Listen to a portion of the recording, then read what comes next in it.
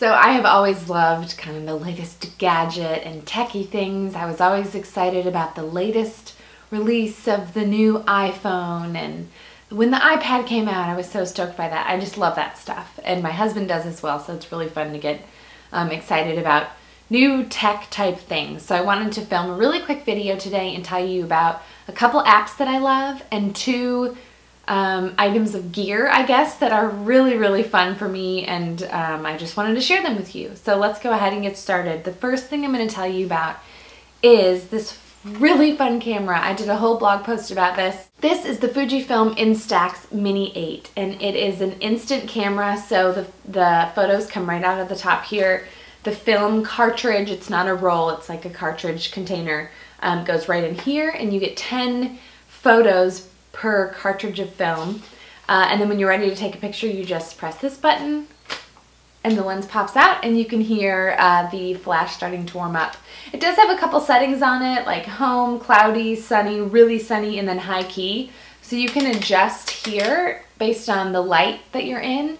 But I don't think you can turn the flash off of this one. This again is the Mini 8, and there are a lot of other versions as well to look into. But what's so fun about this is the photo comes out instantly, and David loves seeing it right away, and I love taking photos of the boys just doing like random things during the day to put in their baby book, snapping a quick photo of Justin and the boys together.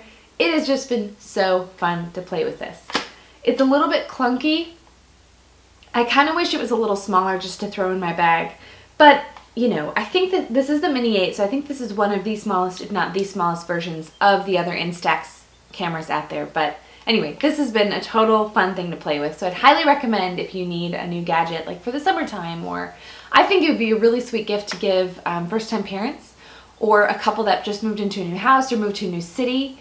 Anyone doing like a fun adventure thing, this is just fun to have. Again, it's kind of clunky, so maybe not for like a hiking trip, but really, really cool. So I've mentioned this a couple times, but podcasts are my thing, like basically everyone else right now. There's so many good ones out there, and there's so many good ones that have been out there forever. They're just really catching on right now.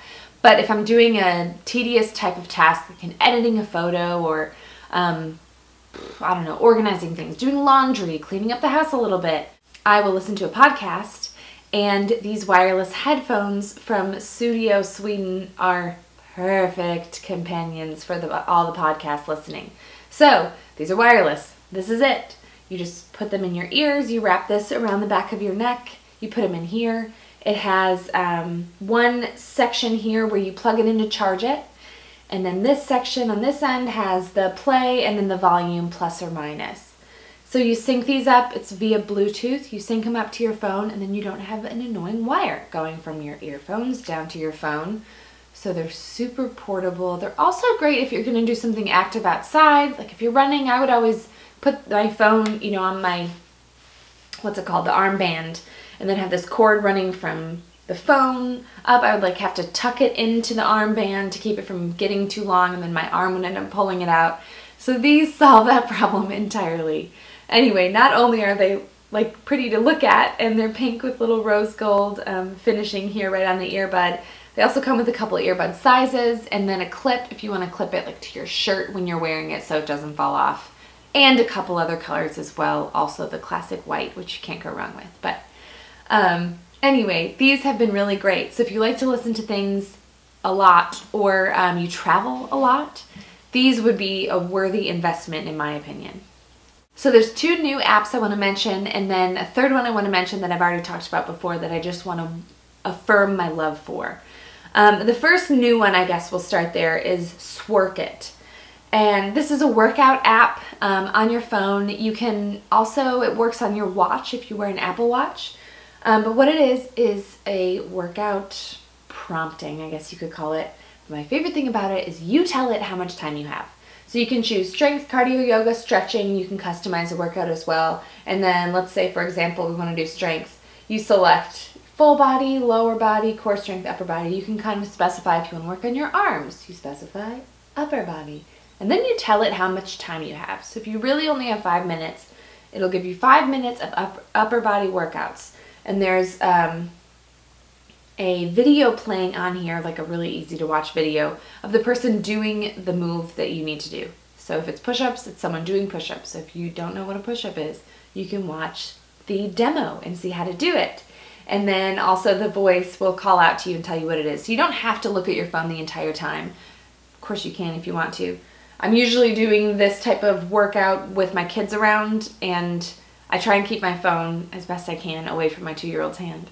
So I'll just put it out of the way and listen to what the prompter is telling me to do next. So this has been a really fun workout. I heard about this on Shark Tank actually, which is a favorite show of mine.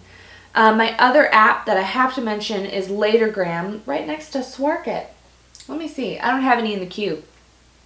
So this is spelled Latergram, Latergram, and then M-E at the end. And what you do is set up all your Instagram posts in here, schedule them for when you want them to go live, and then when that time comes, Latergram will put a notification up on the homepage of your phone and say, hey, you have a post ready to go live. You hit OK, and it will transfer over to Instagram for you. It'll copy the text that you've written within Latergram to your clipboard, and then all you have to do is go through the motions on Instagram, you know, edit it if you want to, and then paste the copy. Hi, cat. There's a lot on my lap right now.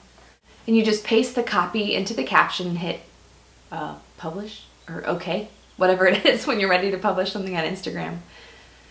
But it makes it so easy. So specifically if you're a blogger, if you were an influencer, which is what a word used a lot now, and you have certain Instagram posts that need to go live at certain times, Latergram will take like all of the effort away. You just set it up to go live and then you don't even have to think about it.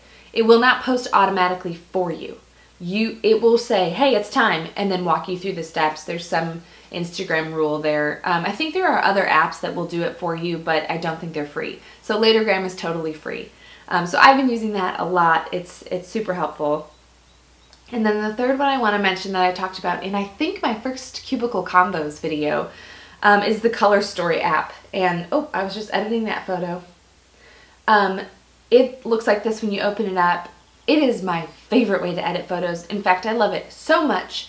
There are photos that I take on like my Samsung or even my Nikon DSLR that I want to just upload to my phone so I can use a Color Story to edit. The filters are just perfect. I don't know how else to explain it, but there's a huge variety. It comes with a basic 1 or 2, and then you can buy more from there. So I bought like the entire starter pack, but since then there's been some new releases. But they just make your photos beautiful, and you can of course choose based on like a toggle, not a toggle, but a slider, how intense you want the photo edited or not. You can layer filters over one another, which you can't do in another popular photo editing app called VSCO Cam. So Color Story makes it super easy. I edited everything in VSCO Cam. Is that how you say it? VSCO. I edited everything in there, and now I haven't opened it in weeks because of a Color Story. So I've mentioned that before. I'm not going to say more about it.